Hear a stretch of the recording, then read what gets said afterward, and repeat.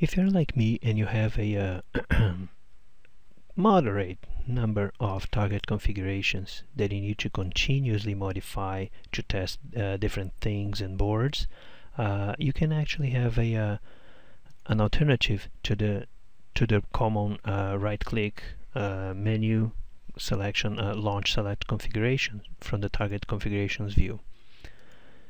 You can simply leave your target configuration in focus, meaning it's bluish here on the tab.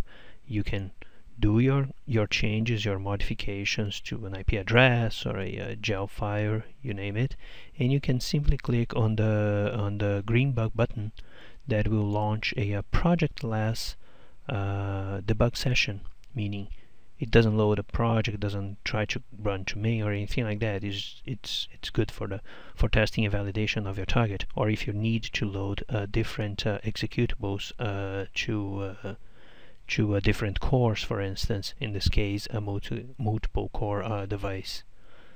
That's it.